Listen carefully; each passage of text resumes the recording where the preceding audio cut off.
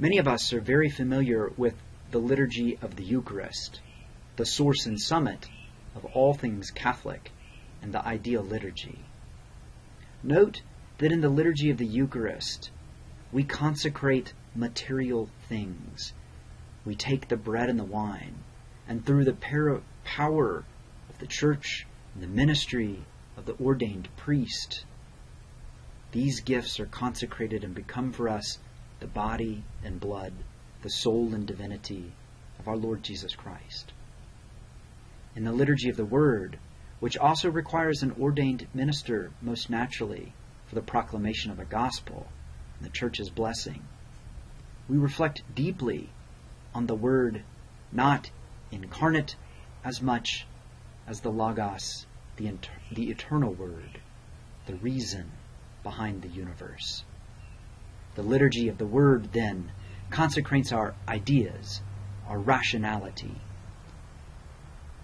This might be contrasted with the Liturgy of the Eucharist, which consecrates more physical things that we can taste and touch and see.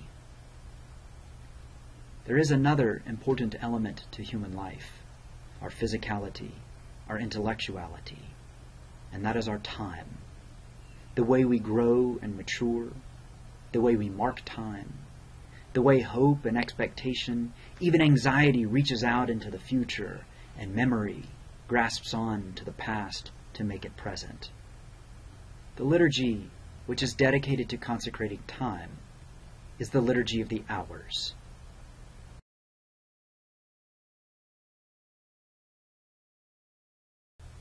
The particular prayers of the Liturgy of the Hours are often published today in a book called the Breviary.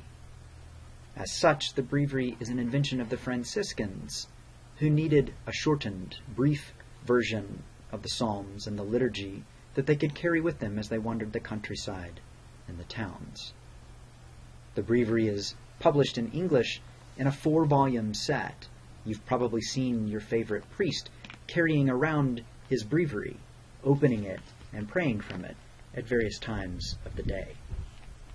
The Breviary is also available online through a number of web pages, resources, and even apps that you can download to your phone. Like the Franciscans, if you have the Breviary in your pocket, you will always be able to say the office.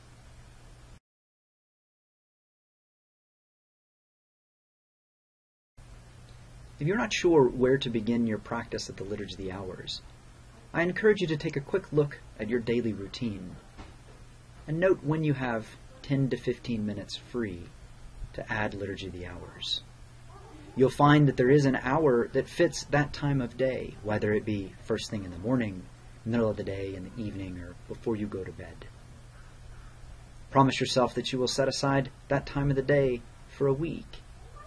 Find a great resource for the Liturgy of the Hours, and commit yourself to praying even that 1 hour throughout the week.